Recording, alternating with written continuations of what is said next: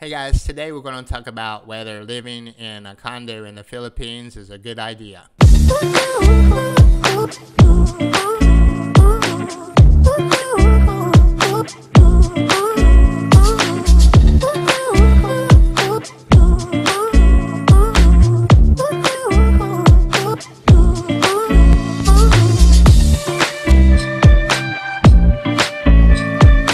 Hey guys, what's up? Mike here. Hope everybody's doing well. It's been a while since I made a video. I know that, but I've been in the Philippines about over 10 months now. I moved here April the 1st of 2021, and it's February 23rd, so almost a year, going up on a year that I've been living in this condo. So I decided, you know what, I should make a video about living in a condo, and whether it's a good idea. Because I know a lot of people come to the Philippines. A lot of people think about living in a condo like the one that I'm in here. And a lot of people think about buying condos. So I wanted to give my viewpoint. This is my experience of living here in a condo for almost a year in the Philippines to, let you guys make your own decision, but based on what I say. And of course, make your own decision.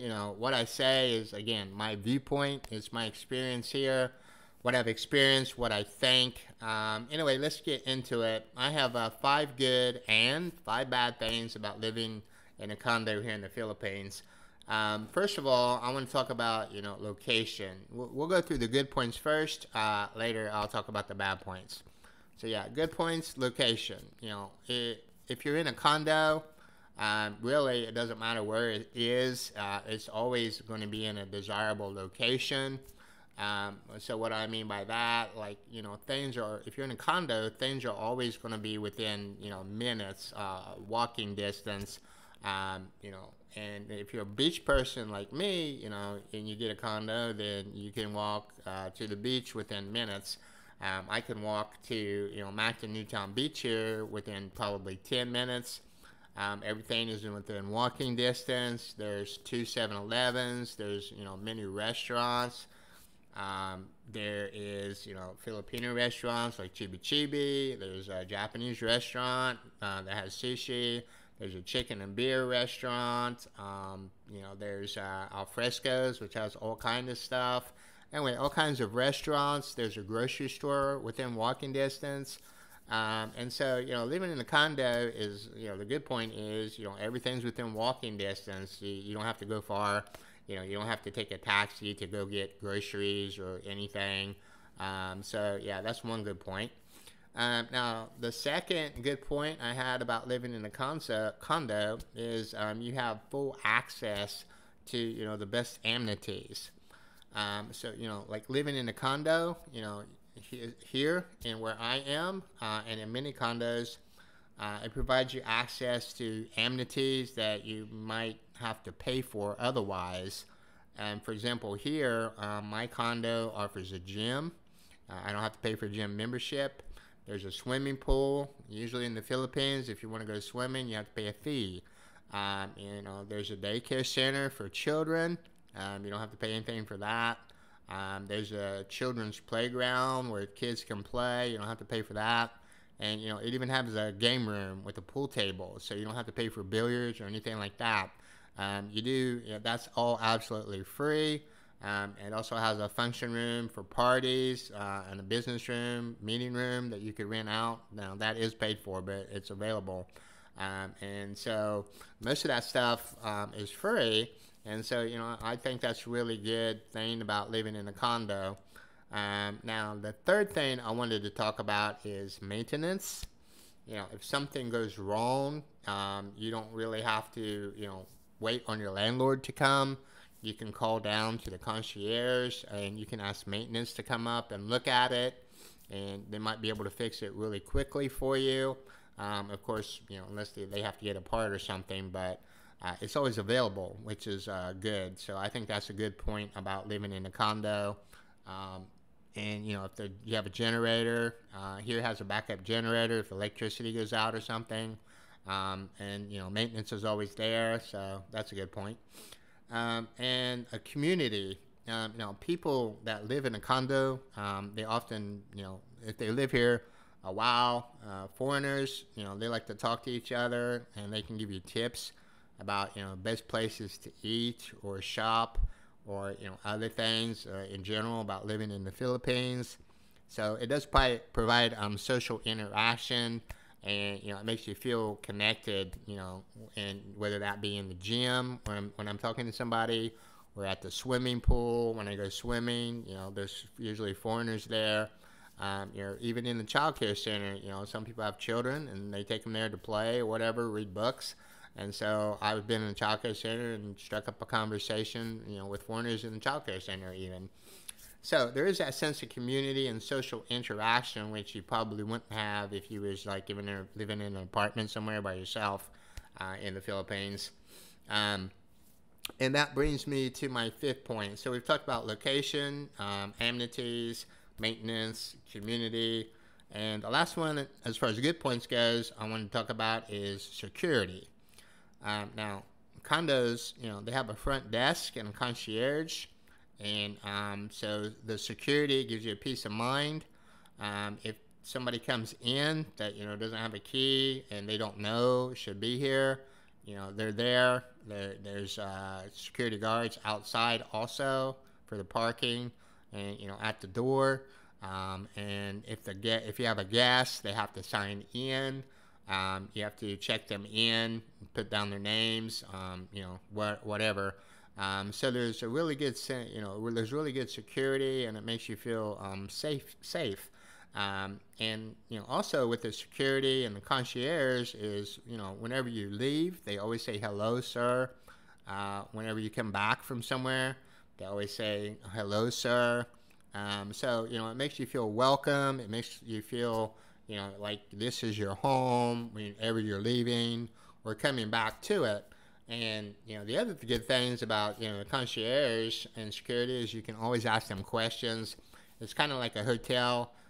They can give you suggestions about different topics, or they could give you advice about something. So anyway, those are the 5 good points I wanted to address in this video. And now let's move on to the 5 bad points. First of all, the number one bad point that crosses my mind is the cost. So obviously living in a condo is going to cost a lot more than renting somewhere. I probably pay 2 or 3 or more times that somebody pays compared to the if they're living in an apartment somewhere in Cebu. Utilities like the water are billed directly by the condo. And so I pay about 1.5 or 2 times more than a normal person would, living or renting someplace in Cebu or Mandaue. And I think I also spend more on electricity than I probably normally would because, the air conditioners being in the living room, also in the bedroom, and we run them all the time now. So I think that's probably related to the cost. And probably costs more living here in the condo. And so, cost is probably the number one, bad point about living in a condo. If you want to call it a bad point, it's going to cost you a lot more to live in a condo than it would, just renting someplace in some subdivision or in Cebu City compared to, living in a condo here in Mactan, which is close to the beach. Second bad point, now I mentioned this before actually as a good point, location. I mentioned that, by location, everything's within walking distance, and that's true. But for me personally, living in a condo near the beach means, it's far away from Cebu City. It's far away from Mandaue. It's far away from like the center of Cebu. And so I can't really get a lot of things delivered here that I could get, if I was in Cebu or Mandaue, especially, things like restaurants. And, just off the top of my head, I know in Cebu they have like Pizza Hut. And so if I wanted to, have Pizza Hut delivered to my apartment or somewhere that's near Cebu, I could by Grab or, Food Panda or something. KFC, Kentucky Fried Chicken. I can get Jollibee here, of course, but you know, if I wanted KFC, I can't get it. I could get that if I was in Cebu. It's just from Cebu, you have to cross the bridge through Mandawi and then over here to Mactan, the island. And so it's just too far for them to deliver, I guess. And so, you know, there's a lot of things that you can't just get delivered here because they won't deliver it. So, you know, that's you know, a bad thing about the location. So the third thing I want to talk about that's kind of a bad point, but I mentioned also as a good point with having all the amenities like the swimming pool and the gym and the game room is, you know, technically I can use the gym or the swimming pool or the game room anytime I want, but I don't.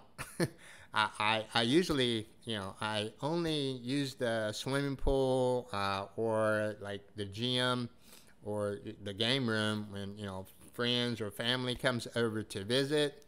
I rarely go to the gym because, you know, I work online teaching English during the day, and then I day trade stocks at night, so, you know, I'm rather busy. Now, if you were, you know, retired and had the time, then yeah, I guess, yeah, you know, the swimming pool, gym, and everything would be a good point. But you know, I feel like I'm paying here for that stuff. That's probably one of the reasons why the rent is higher than you know, a normal apartment would be. But I'm not actually using that stuff, and so for me, it's kind of a bad point, and you know, maybe a bad point for you too. You think, you know, you might come and think, oh, that's great, and then you hardly ever use it, and so, you know, it could turn into a bad point where you may feel like you're wasting money or whatever. So that's why I bring it up. And so the community, I talked about the community where you can interact with other people living here. You know, my girlfriend made friends with a Filipino that was living with a foreigner here, and I talked to him too. I talked to other foreigners, like I said, at the gym, in the elevator, other places, in the daycare center I talked. But those can be short-lived. You know, you don't know how long somebody's going to stay. So you don't know if they're renting here, if they bought the condo and living here permanently. They could be short-lived. Like her friend, they moved out because they had some problem with the condo. And so, you know, the community is a good thing, but I mean, they can be short-lived. You just don't know like how long somebody's going to be here. So even if you like make friends and stuff, they could be like really short-lived. Also, as far as community goes and people, condos are rented out a lot to Airbnb people. And originally, I was an Airbnb person. Originally, I planned on staying here only for a month and then, you know, trying someplace else. And so why I mention that as a bad point is you never know, you know, who your neighbor might be. And, you know, so it could be an Airbnb person, you know, that it's coming in just for the weekend. Maybe it could be, you know, a bunch, you know, Filipinos or Chinese or Koreans or, you know, some other citizenships, you know, who knows. And they bring a lot of people, you know, just for the weekend or a day or two. And, you know, it's like kind of like a hotel. And so they have a really good time. But, you know, when you're living here and working during the day, or you're trying to sleep at night, you know, they can be loud. You just don't know. I mean, it could be really noisy. You could have a neighbor that ends up, you know, having a dog that's barking all times at different hours or whatever. They could disturb you if you live here a long term. And so, you know, if you want peace, you know, living in a condo, you just really know, you really don't know. And I guess that's true anywhere, but especially for a condo, because they're rented out a lot by Airbnb people who come and go. It's not like you own the house or anything. And, you know, that can be said true for a place that you rent anywhere. But in a condo, it's kind of like a hotel, so people kind of treat it that way. And so you just don't know who you're going to get, and how loud they're going to be, or whatever. And, you know, if you're living here long term, again, if you want peace, you know, that could be a problem. Anyway, that's what I wanted to say about the community. The last bad thing I want to bring up, and I also mentioned as a good point, is security. So I want to talk about the bad points of security. So security is a good thing, I think. To be secure, you're signing people in to keep people here that supposed to be here, or they have connections with somebody that lives here. But it can be kind of tedious. Sometimes always having to go down and check somebody in. You have to sign in all the time and whenever somebody comes, as compared to like living in a house or renting an apartment in a part of the city where they could just come over anytime they want. Just knock on the door and come in. Here it's different. You have to know when they're coming. You have to go down. You have to wait on them. You have to check them in. And so that can be tedious a little bit. Anyway, those are the 5 good points and the 5 bad points I wanted to mention about living in a condo, since I've been here almost 10 months now, or over 10 months now, almost a year now. If you guys have any questions or comments, please let me know. Leave them down below. I'll be sure to check them out. You guys have a great day, week, and I'll see you some other time in another video.